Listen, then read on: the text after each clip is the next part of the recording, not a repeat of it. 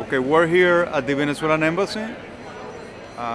The police serve the activists who have been staying inside the embassy for over a month.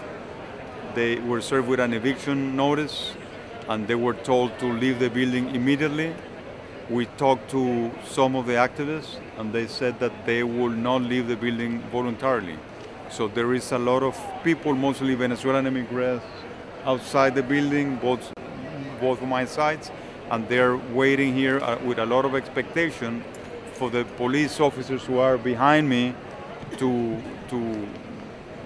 go inside the building and arrest the activist who doesn't want to leave. The Venezuelan ambassador to the Organization of American States, Gustavo Tarre, told us a few minutes ago that after the eviction notice was served, 3 activists left the building and only 4 remain inside. Maybe a month ago, there was in the peak, the higher amount of activists who were sleeping inside. My understanding is that was about 30. That was maybe 3 weeks ago.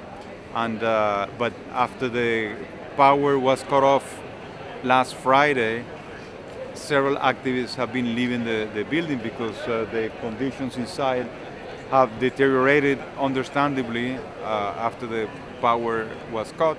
And today, a few hours ago, the Venezuelan ambassador to Washington, Carlos Becker, announced via Twitter and in a press release that the authorities had served an eviction notice to the activists. So we're here. It's past 11 p.m. here in Washington local time, and there is a lot of people. The police blocked the access to the street.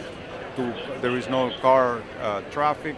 So there is a lot of people, a lot of anxiety, a lot of expectation here. And Tarre told us that he expects the building to be cleared out soon, he said, but we don't have a sense of timing, so we're all waiting here as everybody else. I'm Luis Alonso Lugo. I'm the Washington correspondent for Latin American Affairs in Washington, D.C.